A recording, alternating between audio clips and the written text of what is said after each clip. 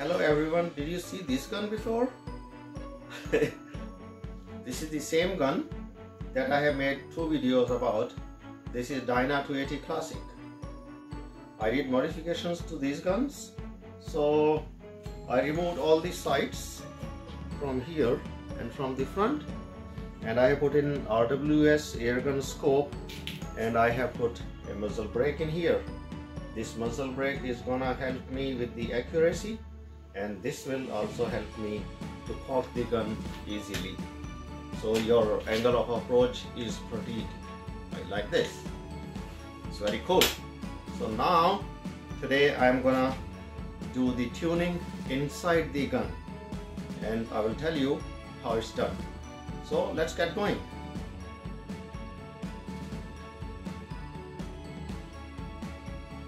Let me take this apart. That is the next step is. So there are one screw here, one there, and one this screw in here. So I will just take it away and then.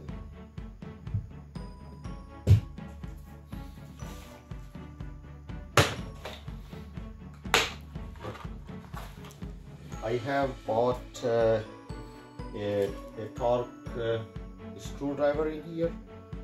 This really helps because if you use this one, you are gonna tighten these screws to the proper weight, and then at the same time you will not over tight and ruin the threads inside. So this is a good investment. It's around $100 from Amazon, and then it comes with a lot of bits in here, so you don't have to struggle with the bits and finding out this stuff.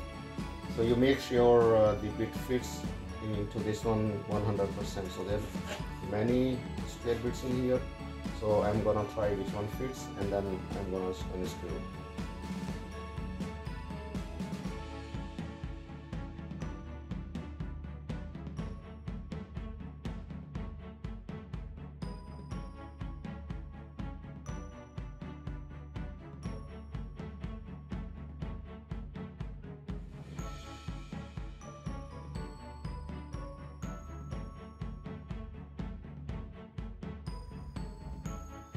So you need to remove the barrel if you have to take out the piston from inside, and I am willing to take out the piston from inside. So this is that's why I am just taking everything apart. And once you remove the stuff, the bigger stuff that you are not gonna need, they are very critical components. There are some washers around in here. They are factory washers. Please do not lose these. They are not gonna be found easily. You will have to order them. So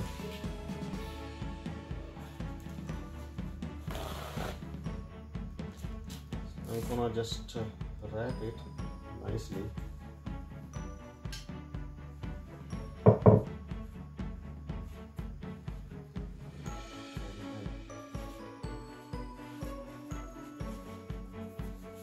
Just put it at a secure place.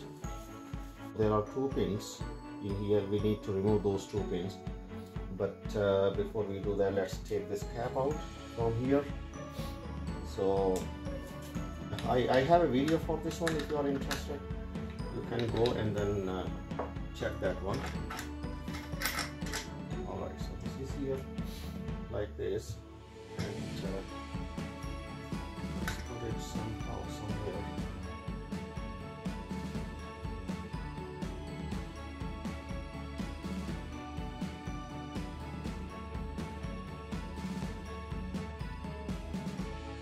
Idea here is that I am gonna compress the spring in, take out these 2 pins, and then slowly take it out.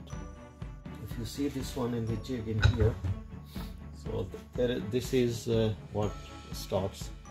So you put this in nicely like this, okay, and you see there is a trigger in here, so it cannot go all the way in. So you have to put just enough, and then tighten it up a bit like so.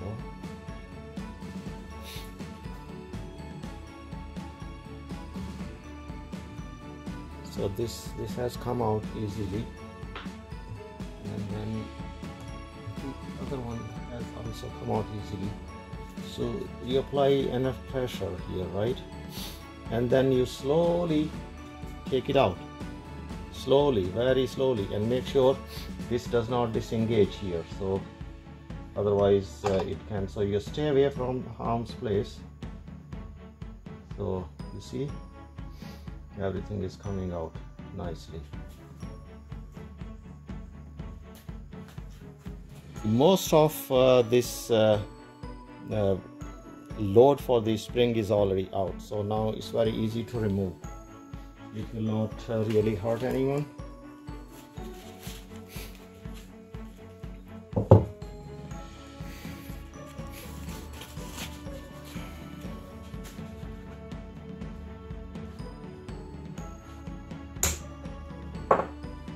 Alright, so this is the trigger assembly. Now everything is removed, so now you don't need this jig. You just untie it and then take this out.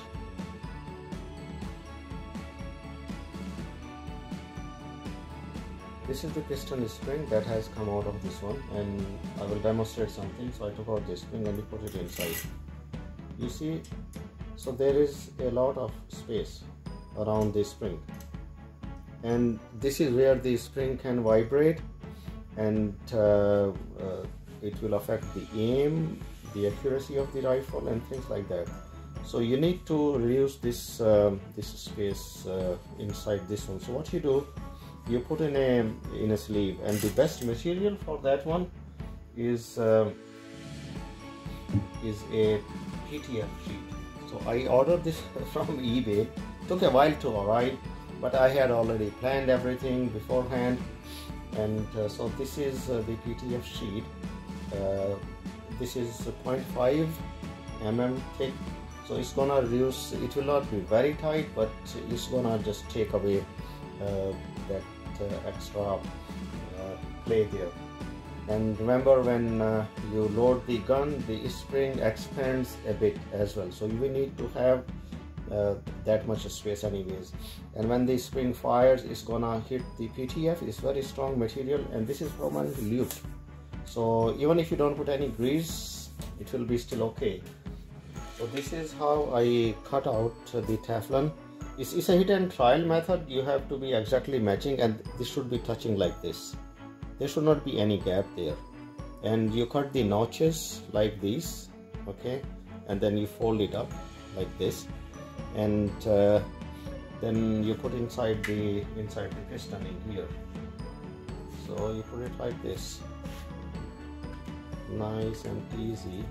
And this portion doesn't have to come in here, it has to be on the other side. So like this, right? So you push that in. Now look, this is going really tight in here. So, and make sure this stays tight, there is no overlap. So you take your time, put it nicely. Remember, this is very slippery stuff, so you can make a wrong cut and then you have to go again, and then this is how it looks. Alright, so push that in, push.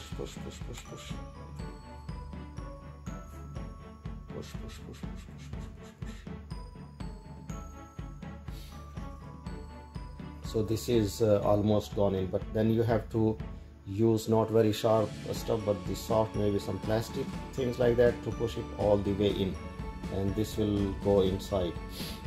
And then you cushion it with a thin washer like this one, and then you cushion it, and the spring is gonna ride on top of this one like this.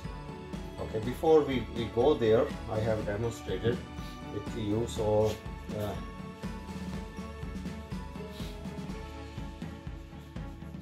the next thing I have to do is basically see how this seal fits inside the cylinder. This is where I was saying that this is an extreme tuning. If somehow you're not so comfortable about it, because if you overcut it, then you can be in trouble. Then you have to buy another seal and things like that. So you have to be very meticulous. You have to be really slow with the process, and then make sure this seal fits. It's too tight, that means you are not getting the full power. It's too low, you're done. Then you have to get another seal for this one. So for this one I have this weight, which is 3 pounds. Fortunately it has a cap here. So I want to make sure when I put this like this and piston like this, I put on top of this one, then it should just slide in. It should not drop in by its own weight. So I will do that in the process and see how much weight it's taking at this moment.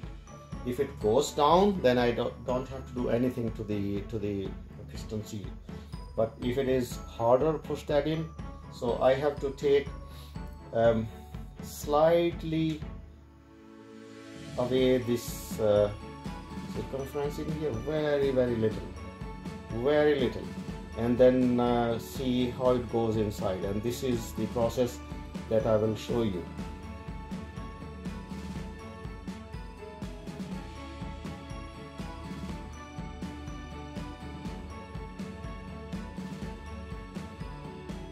Look inside there. It's pretty clean, but I still see a few things inside there. So I'm gonna just take that out as well. Try to take that out. And you don't use any abrasive stuff in here. So I'm gonna use this oil a bit in here, just a drop, and then just wet the seal. This is just to measure how much force really I need. And to put this inside, I made from the plastic cut out of from the water bottle. This is very thin, and this is gonna help slide in the seal inside. So just go like this.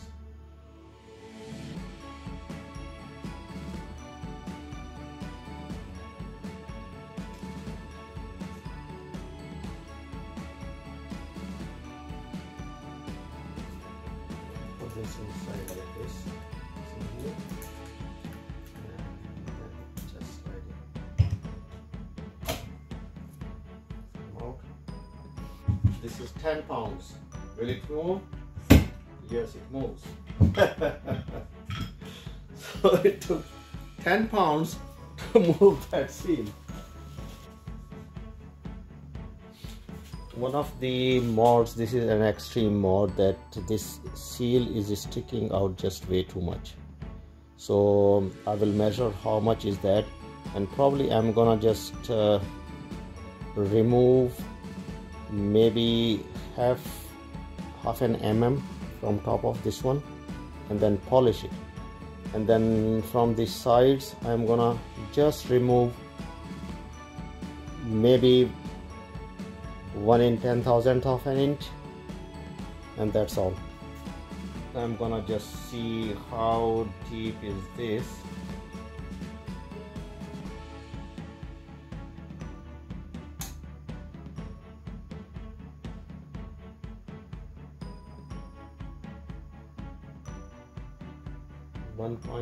.27 mm, and in inches this is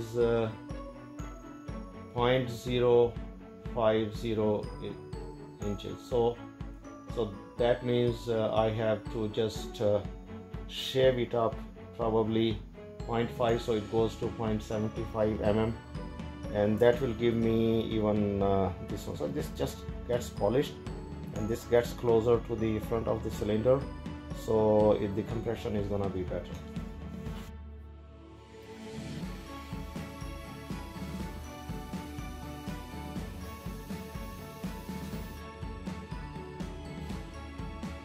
So see this now 0.93 mm, and this is so smooth inside. So this is done. Now I have to just polish it.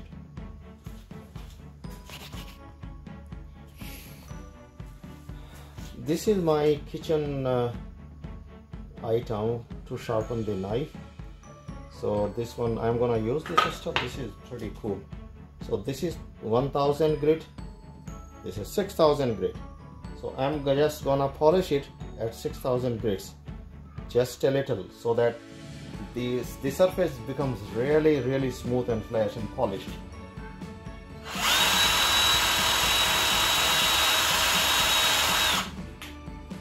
That's it, just a hint, very little.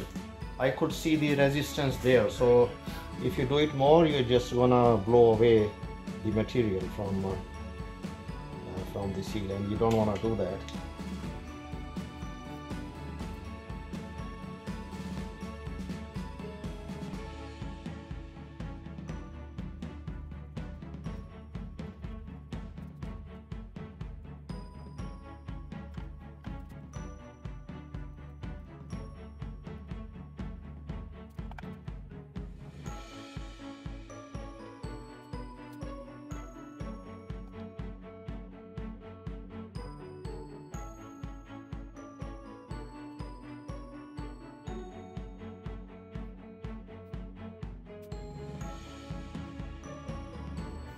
So this is a little bit of weight that I'm gonna put in front of the piston that will go inside there.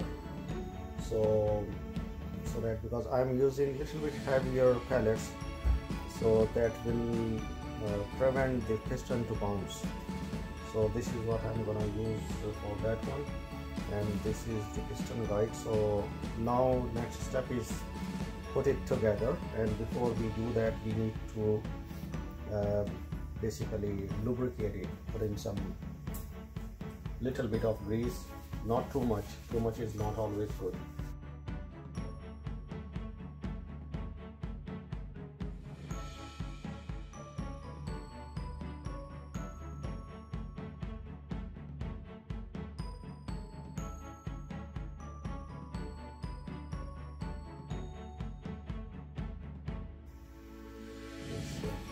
And see, this one I polished with my 1000 grit. I took off the material with 220 and then 1000 grit. So just put a bit of grease in here, so not just a bit. And then I'm gonna bring my jig in here, and then basically just reverse the process, and then we are done basically with this gun. And then I'm gonna test fire it and then see is there any improvement with the cycle. There should be some.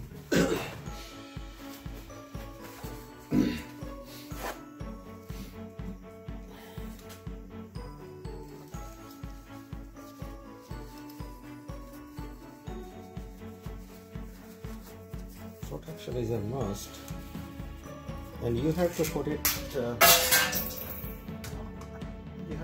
back the same way that you took it out.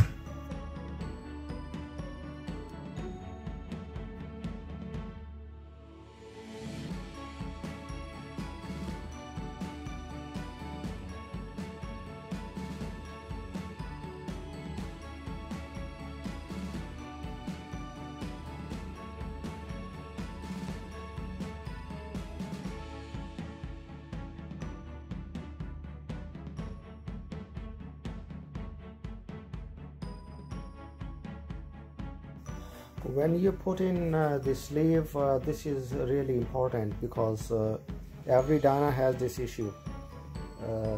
When you put in the sleeve, then the cylinder sleeve, that white stuff there, Teflon, so you have to touch it from here, because this is too long, and then it doesn't work well. It's gonna rip off the sleeve actually. So you have to touch it like this with a hand filer or anything. This is very tough material, so you have to take your time and just make sure that this is touched and this is nice and smooth, like curved, so that it goes inside easily.